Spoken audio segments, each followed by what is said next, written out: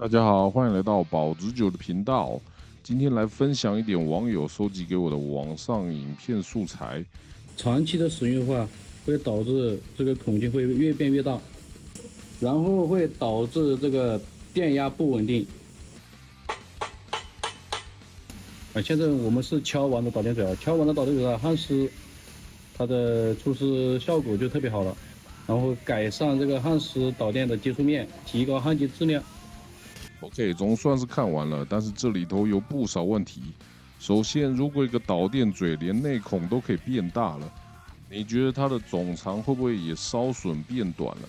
如果变短了，那么电极与母材之间的距离是不是变大了？那样焊接时的干生长和输出阻抗是不是也变相的增加了呢？你说这会不会影响焊接效果？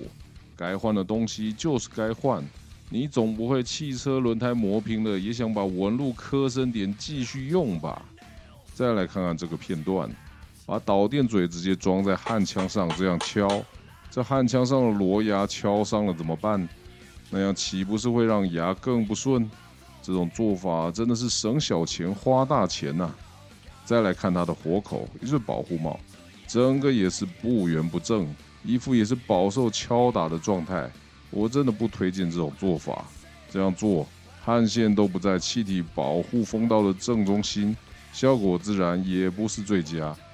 Mig 枪专用钳子没有多少钱，买一把可以清火口，可以清焊渣，可以换火口换导电嘴，正确使用才能事半功倍。关注保值久，让你焊接不苦手。